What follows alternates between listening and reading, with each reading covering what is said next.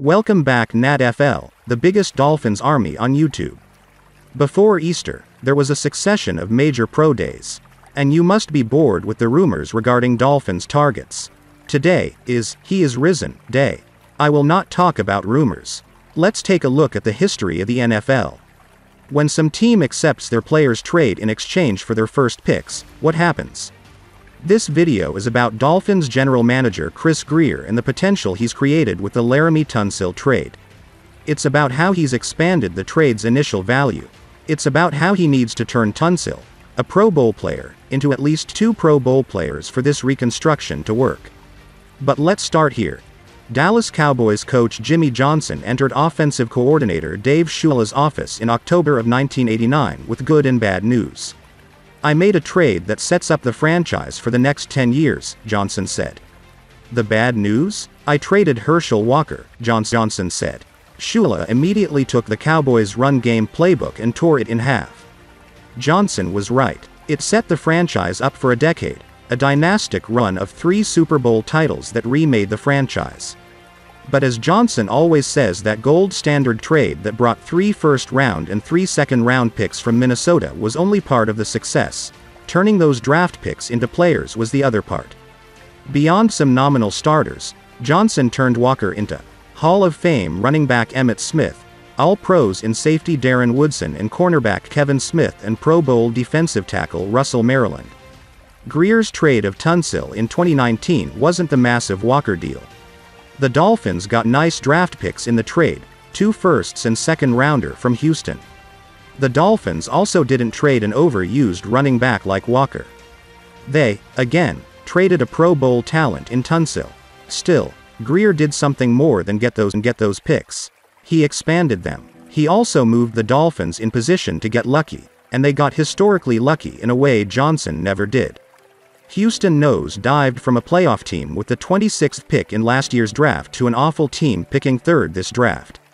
That's only happened 4 previous times that a team picking 26th or lower one year moved to the top 3 in the following draft. Here's the question. Can Grier similarly turn this opportunity into on-field reality? If so, and if he bet right on quarterback Tua Tagovailoa, he's ridden his ticket to executive greatness and turned the Dolphins into a contender. If not, he'll have wasted 4 or 5 years of this franchise and an opportunity to rebuild few executives are afforded. By now, you need a flowchart to update the Tunsil trade. The initial first-round pick from Houston, for instance, was traded to Green Bay, who took quarterback Jordan Love with that 26th pick. The Dolphins got the 30th pick and a 4th-rounder from Green Bay. Grier used the 30th pick on cornerback Noah Igbenogany, who was largely absent his rookie season and struggled in his cameos. Grier also packaged that 4th-rounder with the Dolphins' own 4th-rounder to trade higher into the 4th round and draft guard Solomon Kindley, who started 13 games as a rookie. Grier then traded the 3rd pick this year essentially for the number 6 pick and San Francisco's 1st-round pick in 2023. The deal also included trading a 4th-rounder this year and receiving a 5th-rounder and a 3rd-rounder in 2022. I felt underwhelmed by the return on that trade given historical parallels. That's the small picture. The big picture is what happens next. The question isn't just about specific players. It includes a team-building philosophy. The Dolphins, for instance, could build a top offensive line by taking Oregon tackle Penei Sewell, if he's available at number 6. Do great lines translate into Super Bowl runs? Dallas had the best line for years, full of first-round investments, and has 2 wild-card playoff wins over the past decade to show for it. That's it. So do contending teams typically just need good lines and great playmakers? That's the case I'd make for investing in one of the draft's top receivers. It's why if LSU or Florida's Kyle Pitts are gone, it's an added cost to that trade down from number 3. That's not to say Alabama's Devonta Smith and Jalen Waddle won't work. They're top talents. Grier has hit big and missed big as a general manager thus far.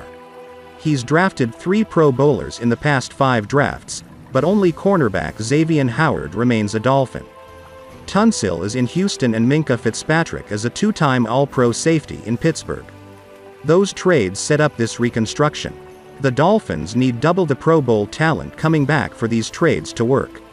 Is that feasible? None of the rookies last year were great, though left tackle Austin Jackson showed signs he could be. And the picks deserve time to marinate. The good news: the Dolphins' planned reconstruction has 4 picks in the top 50 this year. That's what you get for going this route. Grier's Tunsil deal could become the greatest in Dolphins history. For now, that trade was made by GM Joe Thomas in 1969. It was either Larry Little from San Diego for his high school teammate, Mac Lamb, who didn't make the Chargers roster, or Nick Buoniconti, the anchor of the Dolphins' no-name defense, came from New England for 3 no-name players. Little and Buoniconti became Hall of Famers on a dynastic team. That's why those were great trades. The Tunsil trade has the draft potential to be up there. But again, the formula is you need 2 or 3 Pro Bowlers to replace Tunsil. You need 4 Pro Bowlers to make the Fitzpatrick and Tunsil deals work, and a great quarterback. Potential is a dangerous word. How many of us reach our potential?